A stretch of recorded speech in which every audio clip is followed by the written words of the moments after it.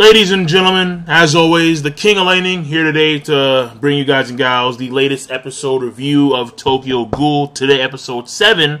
If you want to see it legally, you can go down in the box below. If you have a Funimation subscription where you can see it for yourself. If you don't or you can't, then, ladies and gentlemen, by any means necessary. Now, that being said, this episode is...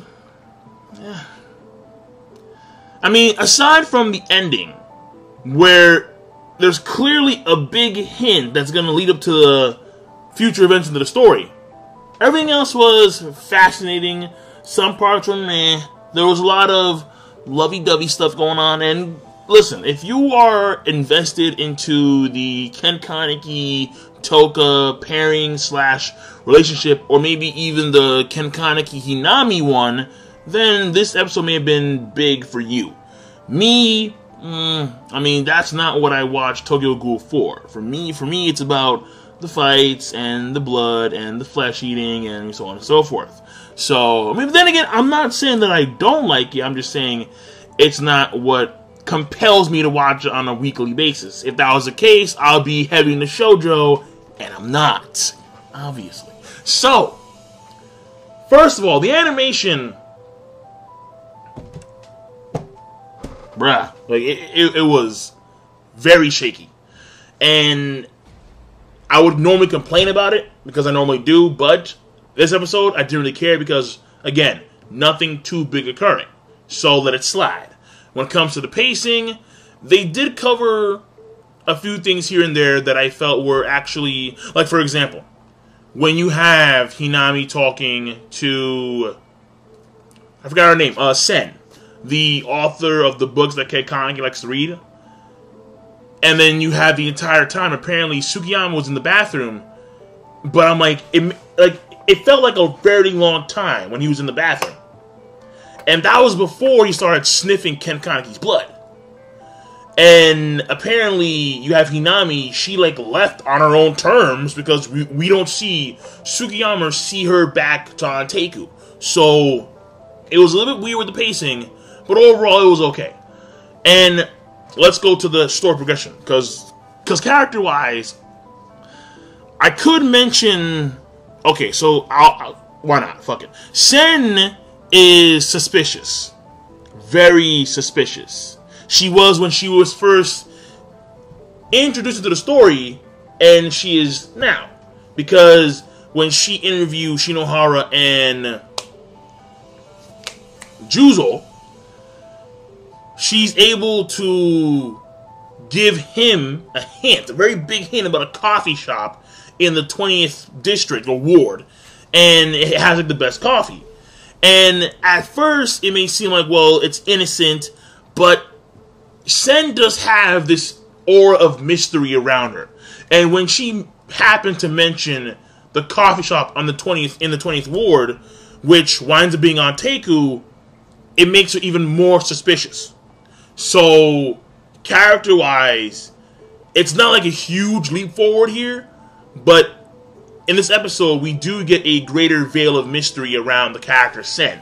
Now, that being said, story-wise, most of it, well, first of all, you have Sugiyama, he's just doing his damn thing, alright? He's smelling Ken Kaneki blood, he walks into Anteku, first thing, he's posing up and he's like, ugh, the smell of coffee and Kaneki's lingering scent, blah, blah, blah, blah, blah, fortissimo, whatever. And then he's with Hinami talking about the, something to do with Japanese kanjis and how they mean certain words and how you can mold them. And it winds up, like the end result winds up equaling true love. And then she's blushing and blah, blah, he goes to the bathroom, and then Ken Kaneki's blood, and he sniffs it, yeah, fucking fortissimo, and blah, blah, blah. It's the same shit, okay? The guy's crazy. But he is actually giving the old man, I forgot his name, he's giving the old man intel on Ken Kaneki and what he's doing. So the old man still cares a lot about Ken Kaneki, obviously. And I want to say to a certain degree it is his fault that Ken Kaneki right now is in this position, but I won't go that far. Because you can't really go that far. Because, yeah, like the events that unfolded were really just they were unforeseen, obviously, and they were extreme to the umph degree. So I won't blame the old man. Regardless of that, he still wants to make sure that Ken Kaneki is okay. And they find out that he has been consuming other ghouls. Alright, massive cannibalism. And I mean, ironic how Ken Kaneki, he won't eat any humans because he was a human, but now he's a ghoul. But he's no problem in consuming ghouls. Okay, well, he's half ghoul, but still, like, you would think that he would have like it just seems very hypocritical of Ken Kaneki to consume ghoul flesh as opposed to human flesh. Just saying. That being said, he's transforming into a kakusha. That's what's happening at this point in time. However, yeah, up here is like scrambled eggs. But he does seem to regain his composure when he goes to Anteku, and you have Hinami actually inform Toka about this. Now that's very important when it comes to Hinami and Toka and Ken Kaneki, this weird little triangle of potential love. Because Hinami doesn't go to see Ken Kaneki when Ken Kaneki's talking to the manager. She runs off and tells Toka.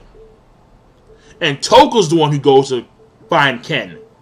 And then they have their confrontation.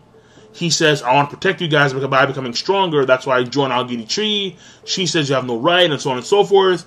And what appears to start off as a nice meeting between old friends and potential lovers winds up being, well, for the most part, on one side, a slugfest, where she starts going,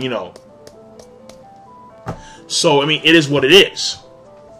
But it's fascinating because Hinami herself didn't actually go talk to Ken. No, she told Toka immediately. So, because beforehand in the episode, she starts talking to Nishio about what love really is.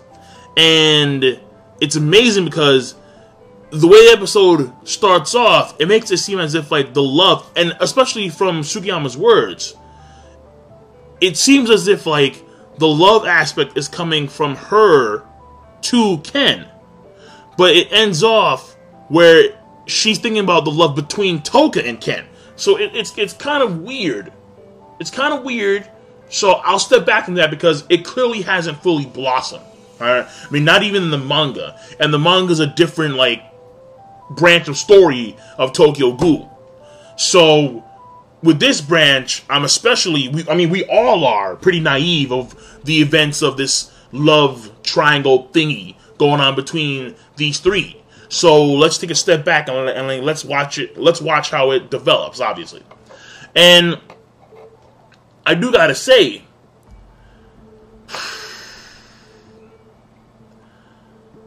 I'm a little bit, because in the last season, it was fairly important that Hinami went out with a disguise, because they have her intel. The doves and all, and they have her intel. They know who she is. They know that she's a ghoul. And yet, she's able to roam about and run around the city or go to the library and get Toka and not have a disguise on. That, I think, may have been a mistake on the author's part, or the studio's part, because she should have at least had, like, a wig or something. And that's pretty much it, actually. Yeah, when I think about it, that's pretty much the episode in a nutshell, for the most part. Again, you have the interview between Sen and Shinohara, which I already mentioned.